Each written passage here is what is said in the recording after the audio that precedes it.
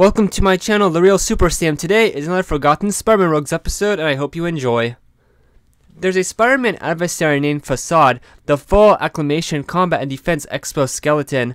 F.A.C.A.D.E armor. This armor gives its user superhuman strength and durability. The armor can fly and also fire bolts. F.A.C.A.D.E storyline was in Web of Spider-Man issues 113 to 116. We first see the biotech armor being shown off at a show for investors. The suit gets stolen at the showing though, and the wearer kills the inventor of the armor. Daily Bugle photographer Lance Brandon got a picture of the robber, but before Lance could do anything, F.A.C.A.D.E murdered him. Spider-Man went after F.A.C.A.D.E stealing tech, but was crushed underneath a ton of metal in their first encounter. F.A.C.A.D.E then goes after Betty Brant for trying to discover his true identity. Spider-Man manages to short-circuit the costume, but it knocks Spidey silly when he did it.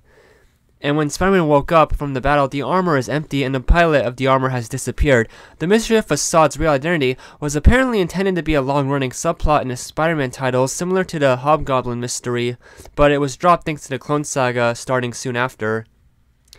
He then returned for one panel in Amazing Spider-Man issue 678. Yeah, many years later, F.A.C.A.D.E appeared in one panel being webbed up by Spider-Man in a joke of his identity still being kept secret. As Spider-Man ignores F.A.C.A.D.E revealing his true identity, so as comic readers we still don't know.